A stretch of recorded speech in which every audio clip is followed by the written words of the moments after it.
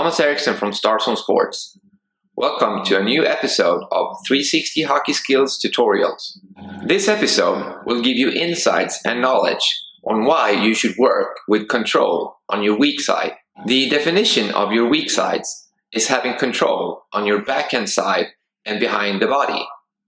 Having control on your weak side will impact multiple areas of your game, such as speed with the puck, shooting, quick releases, receiving passes, multiple areas that are very important in game situations.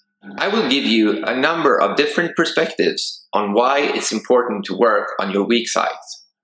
You will also get 5 unique drills improving your mobility and your skills on your weak sides. Before we move on, please subscribe to our channel in order to get more training tutorials from us at Starzone. We meet more than 1,000 players from 30 countries on our camps, academies, and individual coaching programs. Having the possibility to meet a lot of players gives us lots of data regarding the skills and different aspects of the game.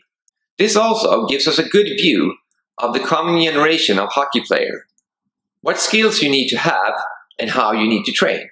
The first test data that is really interesting is from our own academy, and historical test data from players and camps. There's a big difference in strength between the strong leg and the weak leg. We have seen results that differs up to 40% between the strong leg and the weak leg. But when skating, we do strides with every other leg. What if we were equally strong in the strong leg and the weak leg? How would that affect our skating? In our shooting tests, the difference between backhand and forehand is up to 300% in accuracy. On our camps, the difference between stick handling ability on forehand and backhand is huge. That of course affects the speed on the ice having the puck on the backhand side. All data is showing the same results. There's a big difference between the strong side and the weak side. What if that was not the case for you? How would that affect your performance in games? Another interesting perspective is if we try to anticipate how the game of hockey will develop. We have all seen the development the last 5 years with the speed and the mobility on the ice, with players like Connor McDavid setting new standards on what to expect. We have also seen the development of the goalies, making it harder and harder to score goals, and making the quick release the #1 weapon in order to score more goals. Because we need to make sure the goalie doesn't have time to be in position. So doing quick releases is one of the key figures in scoring more goals. Our prediction is that this will continue. The game will be getting faster and faster, and this means that you don't have the time to move the puck from your weak side to your strong side. You need to be able to control the puck all around your body, independent on where it is. So this affects how you should train in order to become next generation of a professional hockey player. I think you all by now can agree that most players have a clear weak side. What if that was not the case for you? What if your weak side was your strong side? That would make you a special player. That would make you a player with special skills. One player that is a good example of breaking the pattern is Sidney Crosby. His backhand side is almost as strong as his forehand side. So any coach coaching the players to give up the backhand side on Sidney Crosby is almost the same as giving up the forehand side to any other player. This makes him a special player. Training a lot is important to become a good hockey player. But it's also important that we make sure the quality of the training is as high as possible. This means making sure that we have good habits when we train. Making sure that we have a checklist on all the important areas of the training. Our checklist for off-ice stick handling is 4 points, according to this. Stand with your feet a little bit wider than shoulder wide apart. Always work in a skating position with knees over toes. Make sure your lower hand position is elbow from upper hand. Make sure your top hand elbow is away from your upper body, creating space between your upper body and the elbow. All of the drills in this tutorial will help you improve your upper body mobility with hockey-specific drills. The upper body mobility is the most important area, being able to control the puck on the backhand side and behind your body. In order to get results, repetition and stamina is crucial. Doing these exercises once or twice won't change anything. You need to repeat them 2 to 3 times a week, week after week, month after month. The time you are willing to invest in improving your skill on your weak side is in relation on the result. You need to invest time to make a change. And remember, you have the same amount of hours as Connor McDavid. It's what you do with those hours that will affect the results. The first exercise in the program is upper body rotation with your stick. You can do this exercise anywhere, anytime.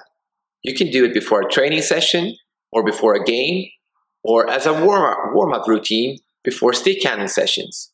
All you need is your stick. In order to do this exercise, put your stick on your back hip high. Rotate your upper body every other time right and left.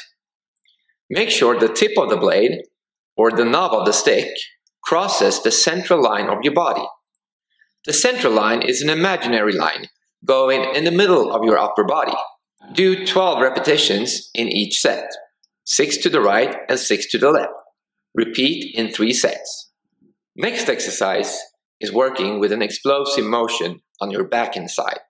We will do this exercise both with starting with the ball in front of us as well as starting with the ball behind us. The reason that we are working in different tempos is making the training more equal to game situations. As a player, if you can slow down tempo and then explode, you will be a player that is very hard to read for any defender. Pull the ball in an explosive motion as far as possible. In this exercise, we do not need to work with the sliding bottom hand. We will pull the ball as far as possible in reference to rotating the upper body. Make sure your feet are pointing straight forward and your far knee is leaning in a little bit towards the central. Do 10 repetitions in 3 sets from each starting point. In total, 6 sets. Next exercise is working with the ball behind your body. You will do this exercise both starting on the forehand side and the backhand side. Again, we will be working in different tempos, making sure the exercise is as similar as possible to game situation, making you that creative player that is hard to read.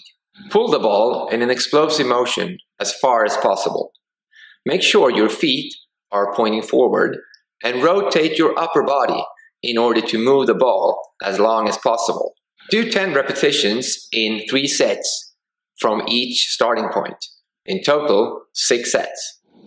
Next exercise is working with passing and receiving on your backhand side. Make sure your feet are pointing straight forward. You can do this exercise by yourself if you have a passer. If you don't have a passer, just use a friend or someone that can help passing the puck back to you. Start with the puck behind your body, making sure we get the power in each pass. When you follow up the pass, make sure you point the tip of the blade towards the passer or the person you're passing to. After the pass, make sure your blade is in front of your body. So when receiving the puck, you start with the blade in front of your body and you follow the puck towards behind the body, making sure you receive with soft hands. You can alternate this drill using a biscuit, a normal puck, or a heavy puck. It all depends on what load you want to have in the drill. Do 10 passes or 10 repetitions and do it in 3 sets. Next exercise is working with passing and receiving behind your body. Start with the puck behind your body, with your feet pointing away from the puck. You can do this exercise by yourself if you have a passer. If you do not have a passer, use a friend or someone that can help you get the puck back. Start with the puck behind the foot furthest away from the passer. After passing, make sure the blade is in front of the foot closest to the passer. So when receiving the puck, we will follow the puck from the closest foot to the foot furthest away, making sure we have a soft hands when receiving the puck. You can alternate this drill using a biscuit, a normal puck, or a heavy puck. It all depends on what load you want to have in the drill. Make 10 passes, 10 repetitions, and do it in 3 sets. Thanks for watching this video. Please do not hesitate to contact us. Our contact information is available on our website, and we are happy to help you. Make sure you subscribe to our channel for more free tips and tutorials on how to develop your hockey skills.